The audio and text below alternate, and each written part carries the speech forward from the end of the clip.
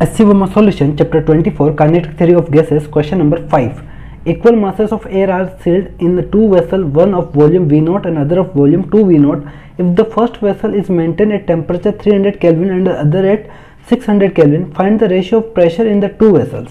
Okay तो दो vessels है, एक का वॉल्यूम V0 है, दूसरे का V0 है, टेम्परेचर दोनों का अलग अलग है और मास दोनों के अंदर सेम है, सेम मास है, दोनों के अंदर एयर है, ठीक है, इसके अंदर भी एयर है तो इसके अंदर भी एयर है, यानी जो मॉलिक्यूल्स इसके अंदर है वही मॉलिक्यूल इसके अंदर है। तो यहाँ पे नंबर मोल्स की बात करो तो मोल्स क्या होता है, मास अपॉन मॉलिक्यूलर मास। तो इसके अंदर एयर है, मतलब इस दोनों के अंदर एयर है तो दोनों का मॉलिक्यूलर मास भी सेम होगा और दोनों का मास भी सेम है। तो अपन बोल सकते हैं N1 is equal to N है और N2 इज इक्वल टू भी N है, यानी दोनों का नंबर ऑफ मोल्स सेम है।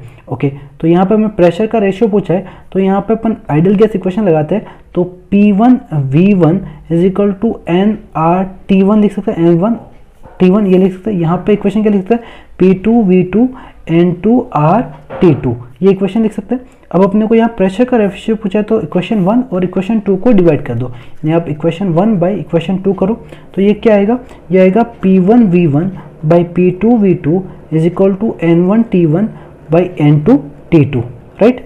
ओके तो देखो यहाँ पे P1 बाई P2 अपने को पूछा है और तो यहाँ से V2 N1 T1 और ये V1 N2 T2, right. N same है, कैंसिल आउट हो जाएगा, N सेम कैंसिल आउट हो गया तो V2 कितना है, वॉल्यूम है 2 V0 और T1 कितना है 300, ओके, और V1 कितना है, V1 V0 है और T2 कितना है 600। तो देखो ये कैंसिल आउट, ये 2 V0 2 3 यानी ये आ गया 1:1, ये 1/1 आया ना, यानी 1:1 रेशियो होगा।